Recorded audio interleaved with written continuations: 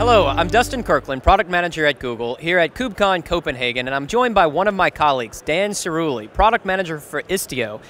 Dan, every single session about Istio here is packed, people falling out of the room. Why is there so much excitement about the Istio project? Well, I think that the people who have been adopting Kubernetes and now 4 years in, we've got a bunch of people who are using it, have realized that when you're deploying lots of things in lots of containers, there's lots of communication between those containers and traffic into those containers. And Istio helps them with that traffic. When you've got all that traffic, you need to monitor it, see what's going on in your application. You need to control it, where all the requests are going, and of course you need to secure it. And people realized as they adopted Kubernetes that there wasn't anything in the ecosystem that did all of those things for them. So Istio they see as what will be the solution for all those problems. That's great. So people talk about day zero problems of standing up a Kubernetes, and we help with that with GKE. People talk about day one, day two problems, getting those upgraded. What you're talking about is really a step beyond that. Now you've got a Kubernetes, how do you keep the interesting workloads working on top of Kubernetes? Yeah, really, it's giving a bunch of the tools that are similar to what our SREs have in operating services at Google.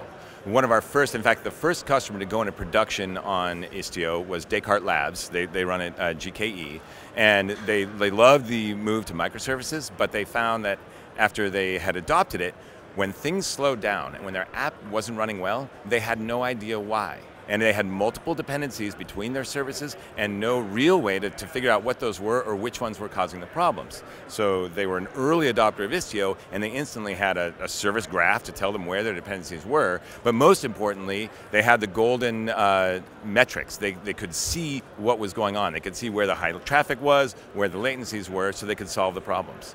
So Istio must touch a lot of different layers in Kubernetes, certainly networking, security, maybe storage. Can you just talk a little bit about how Istio interacts with the rest of Kubernetes?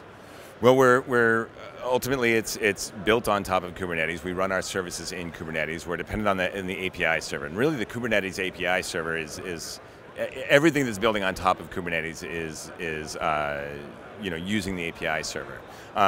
We are replacing or offering an alternative as an ingress, Istio ingress, featuring the Envoy Proxy, which is a really, really fast, very powerful proxy that a lot of people are using. And yeah, we're building on top of that great Kubernetes ecosystem. It's all about the APIs then. I mean, having good, clean, well-defined APIs and adhering to those APIs. Yeah, and what's interesting about that is that Istio itself helps to govern those APIs. So I think these two projects are going to go together really, really well. And where do you see Istio going next as we look out to the next 6 months or so? Can you give us a hint? Well, we're version 0.7 right now. We are fast approaching, we hope, 1.0. We've got about 10 companies that we know of in production today, and so the code is getting there. We've got stability on our APIs, so we're getting ready to declare 1.0. And when we do that, I think we're going to see a wave of adoption. And that's going to be really exciting. We'll see the ecosystem start to build. We've got a lot of partners who are building integrations right now. So I see us going from very early adopters to more mainstream adoption, and a big ecosystem building around it. And what's the last hard problems to solve before getting to that proverbial 1.0? Can you give us a sense of what's the big thorny issues on your mind? Performance is an issue. We need to make sure that people understand exactly how much latency will this add, how much more compute is it going to add. We've got the APIs pretty stable right now. We need to make sure it is stable at scale. Although we do have, weather.com is running it at about 400,000 requests a second. So we're already getting into pretty good production stability there. I was going to ask you about scale, actually. You jumped one step ahead of me here. But 400,000 containers, or sorry, 400,000 requests per second is outstanding. Does Istio help stave off some of the work that someone might have to do otherwise without a service mesh in place to help with that sort of scalability of traffic? What it does to your scalability of traffic, it allows you to understand your system better. Today, too many people are scaling pods on things like memory consumption or CPU, when in reality, what you might want to scale on is the amount of traffic that you're getting or what your latencies are doing. And so it's actually giving better tools to your operators to be able to run those systems better.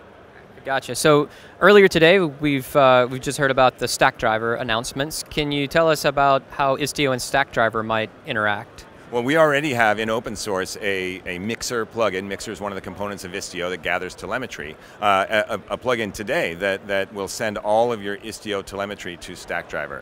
We've got some really interesting things in the works with that team right now. Some stuff that we can't talk about, but they announced this Kubernetes thing. We're already working on the next big thing with those guys. Okay, last question. Security is on everyone's mind. How does Istio help improve the security model, the policy model around Kubernetes itself? It gives everyone a standard way and an easy way, first of all, easy way to get MTLS on every call. We believe in a defense in depth strategy, and even if your perimeter is secure, you should be securing every single call. So MTLS lets you identify every single call that gets made, and that in turn lets you put an authorization policy on it. So it allows everyone in the world to do what we do at Google, which is every single call is strongly authenticated and authorized. Which, as I said, it's a defense in depth strategy that can't be beat. That's really well thought out. Thanks, Dan. Appreciate your time.